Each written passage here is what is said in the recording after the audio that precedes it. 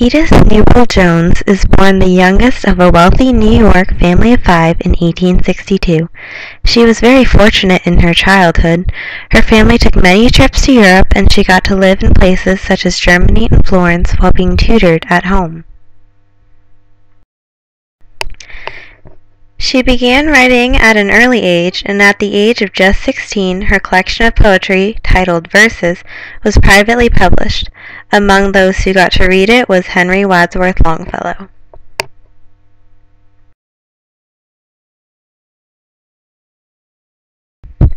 At the age of 23, she married a man named Edith Wharton, who was later diagnosed to have bipolar disorder.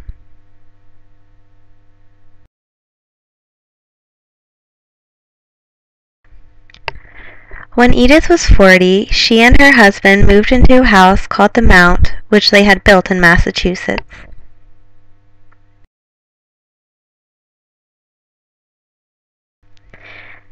At the age of 46, she had a summer love affair with Morton Fullerton.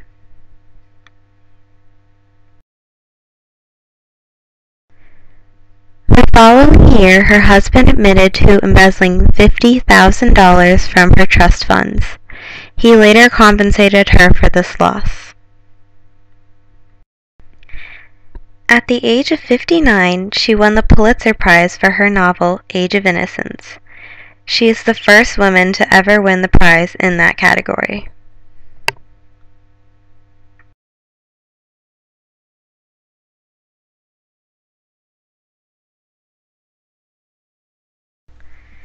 The Age of Innocence is a deeply personal novel to Edith.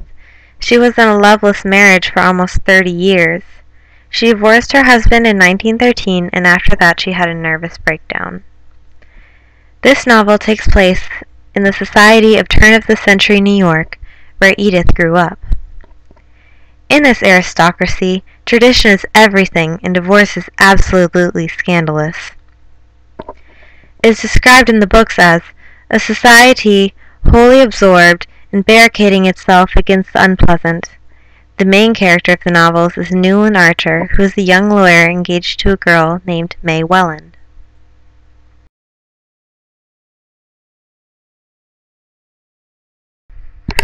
The book also states, Newland Archer had been aware of these things ever since he could remember, and had accepted them as a part of the structure of his universe. Newland falls in love with May's cousin, Ellen Lenska. Ellen is currently separated from her husband in Europe, who cheated on her, and she wishes to get a divorce.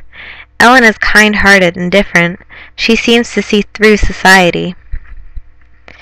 Newland says to Ellen in the novel, I want to somehow get away with you into a world where words like that, categories like that, won't exist, where we shall be simply two human beings who love each other, who are the whole of life to each other, and nothing else on earth will matter.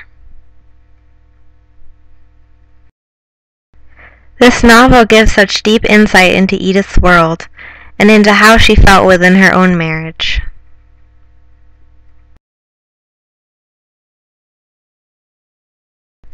Edith Wharton's books made quite an impact on society.